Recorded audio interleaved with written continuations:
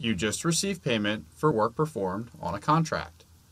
Let's take a look at PROCAS's automated receipt function to see how quick and easy it is to record payments in the system. We are going to run through 3 scenarios. Scenario 1. We received a check from GDIT in the exact amount that we invoiced. Scenario 2. We received an EFT payment from SAIC in an amount more than what we expected. Therefore, we will need to create a line for unearned revenue. Scenario 3. We received an ACH payment from the DoD in an amount less than what we expected, and we are not going to collect on the remaining difference. This will need to be written off. All 3 of these scenarios will be completed simultaneously through our record client payments process. Step 1. Accounts Receivable Report. When recording any check or electronic receipt in PROCAS, the first step is to run your Accounts Receivable Report. This can be found under Accounting, Accounts Receivable, Accounts Receivable Report. On this screen, you have the option of filtering the results with multiple parameters and toggles.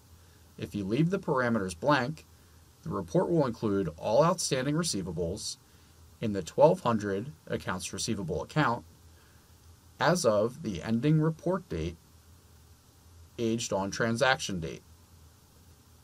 Let's print our report to see what is outstanding. According to our initial scenario, we received 3 payments.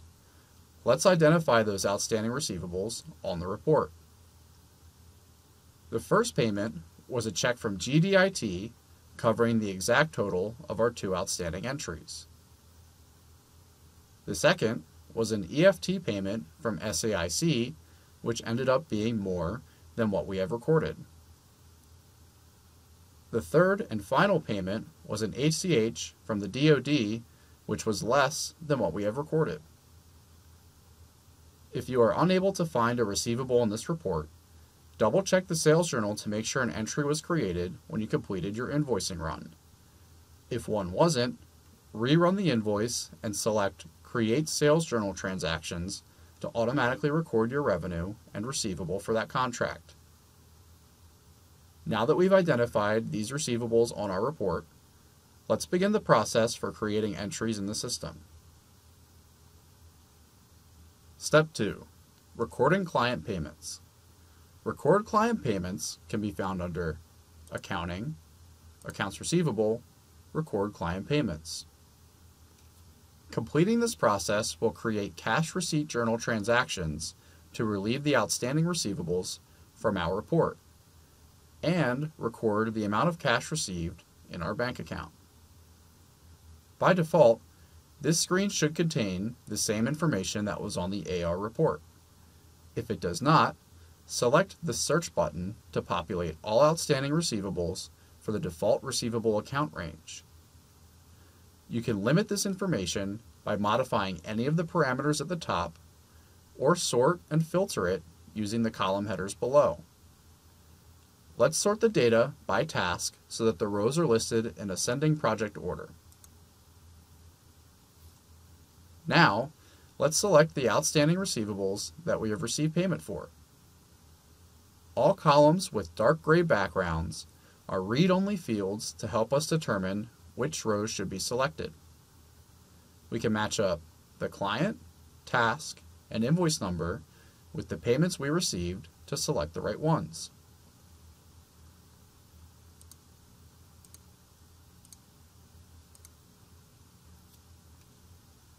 Now that the appropriate rows have been selected, let's determine how much we've received versus how much we were expecting and what to do with the differences. 3 columns will help with this decision-making process. Invoice amount is the receivable amount we originally recorded on our sales journal.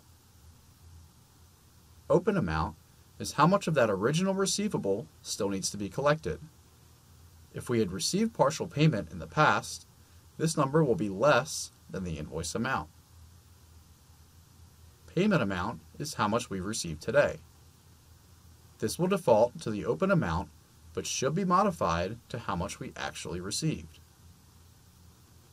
For scenario 1, we received the exact amount expected, therefore no payments need to be modified.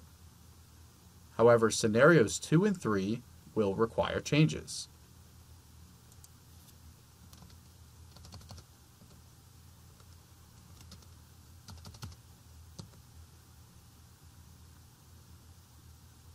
You'll notice as I change these values, the remaining column automatically updated to reflect the difference in payment.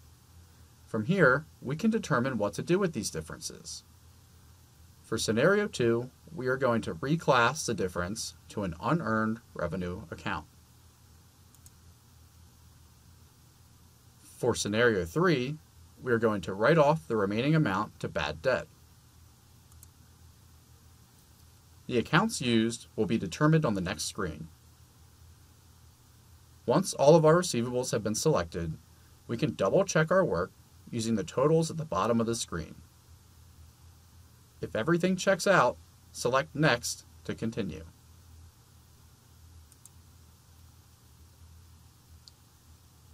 Step 3. Finalizing the entries. To finalize the receivables we've selected, there are 2 brief screens to complete. The first screen will list out the accounts we want to use for the entries. These 3 accounts, cash, write-off, and reclass, will default to what's listed on our company's default accounts form. This menu can be found by navigating to Setup, Account Structure, Default Accounts. The accounts we're going to use for our 3 scenarios are a checking account for cash, a bad debt expense for the write-off amount, and an advances from customers for unearned revenue. Additionally, we are going to split these 3 payments into 1 transaction for each client. You want to separate transactions per bank deposit so that the entries evenly line up with your bank statements. Because we were paid with a check, ACH, and EFT payment, separating the entries will lead to an easier reconciliation process. If we click Next again, we will see a confirmation screen for what the journal entries will look like. You can add line descriptions as needed and use the cash totals at the bottom to verify that nothing was missed. If everything is correct, select the Create button at the bottom to create the entries. At this point, the client payment process has been completed. We can navigate over to the Cash Receipts Journal to see our 3 resulting entries. If any modifications need to be made, they can be done in this journal. Thanks for taking the time to learn the recording client payments process.